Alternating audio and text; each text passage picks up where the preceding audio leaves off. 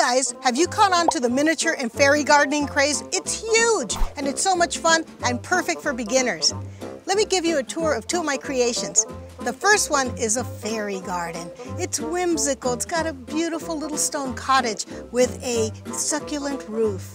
Now the second one I like to think of as kind of a Zen retreat. It's very minimal and I use stuff that I found around the garden.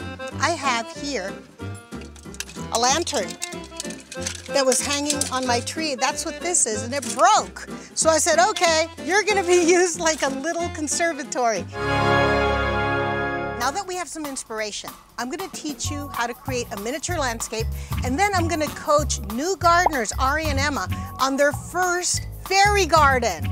So let's get started. What you want to consider for a miniature landscape is this. You are creating a setting, a dream landscape. So some of the elements that you need to consider are your planter, but just consider the placement. And they are meant to be seen up close. That's the beauty of them. So we're going to start with a themed miniature landscape. This one's called the Shepherd. I'm using a few different elements. So I have already my soil. The first thing you want to do is put the big elements in. So I'm going to start by framing. Now I am going to set my next large object, which is my arbor. Then I'm going to place another fence panel. Then I'm going to take my little grass here, put that in. This is now a rose that I'm going to train up the arbor. I like to use these inexpensive roses from the supermarket or somebody gives it to you. I'm gonna go ahead and I'm gonna tie our rose onto the arbor. Without using too many plants, I am going to take a dianthus, a pink dianthus, and I'm gonna plant it in front of the picket fence. Oh, it's gonna be so cute.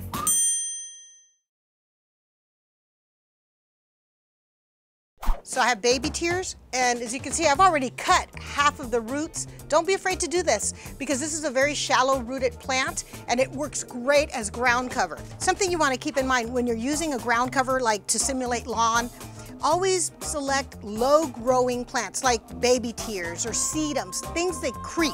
So I'm gonna finish this off with a little bit of moss, because again, we don't want to see the soil. Oh, look how cute! Ta-da!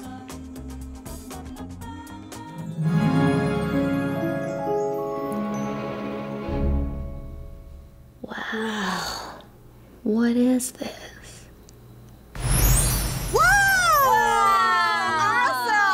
Magical fairy garden. Oh, cool. Okay, so are you two ready for your first fairy garden? Yeah. I mean, we look like we're ready. Oh man, you guys are inspired. Okay, let's give our fairy first a place to live. This orb. You could live here as a fairy. I love would that. live here. And this is just a grapevine orb that we cut out in the front so that there's access in there. Okay, first thing we need to do is let's line the fairy's orb with some moss. Also, adding moss to an orb like this, it gives it a lot more definition. All right, so we have a home now. Okay, now we need some plants. It looks a little bit sad. Let's start with some of the lower growing plants. We can cut some of the root. It doesn't have to be this thick. Yeah, I saw you kind of tearing it. Can I just like tear at it? Tear it. Do it. So Ari, I would say make a little divot here for about this size. Just push the soil out so that... Just take some out and just throw it in here? Yeah, you can do that. And then go ahead and place that in there. Australian AstroTurf. This is cool. This is only going to grow about 3 inches tall. It feels like AstroTurf. And you know what? This is fun to do with kids. Oh, for Or get sure. your girlfriends together if you're going to do holiday gifts.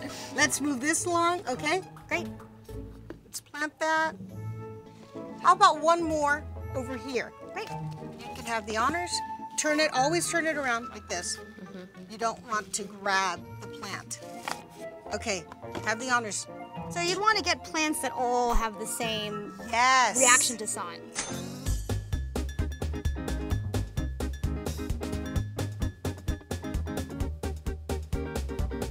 Okay, let's turn it around, show everybody what we've got going. Looking good. We've got a few plants here that drape over the side. Take your pick. Oh. Stone crop or the wire vine? What do you like? The wire vine, right? Wire vine? Yeah. Does that look? It's a little more like of the forest. It does look kind of foresty. This just happened by itself. Okay. This can actually go right in here. Yes. And plant it through the grapevine hole. Ooh, that was a good touch. Yeah. That's a nice touch. Okay, do you see how we're getting there? Now we need accessories. These little fences, little gazing balls. I love them all. Look at these fairies.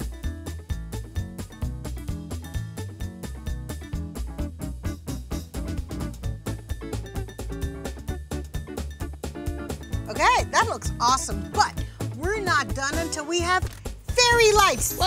Check this out. Woo! That's on. amazing. All you do is tuck it in. One, two, three.